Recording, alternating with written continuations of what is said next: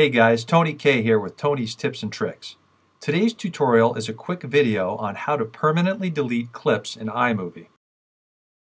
I'm using iMovie 11 for this tutorial. First, find the clip that you want to delete in the source area. Make sure that all clips is selected in the Show pop-up menu.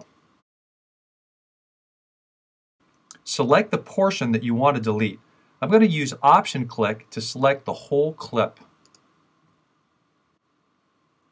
Next, I'm going to hit keyboard shortcut R. This is going to reject everything within the yellow selection area.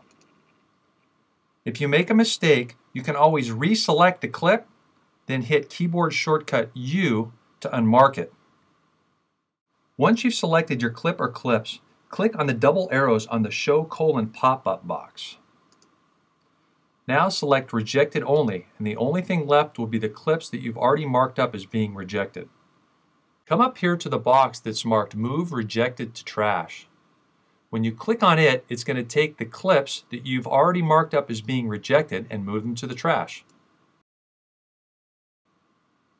When your computer's done processing, you got to do one more click to move them to the trash.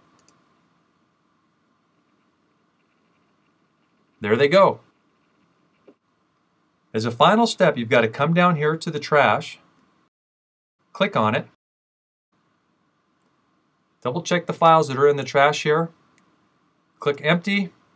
It'll give you one last chance to change your mind, and when you're absolutely sure you want to permanently delete those files, click on empty trash. I hope this little tutorial helped.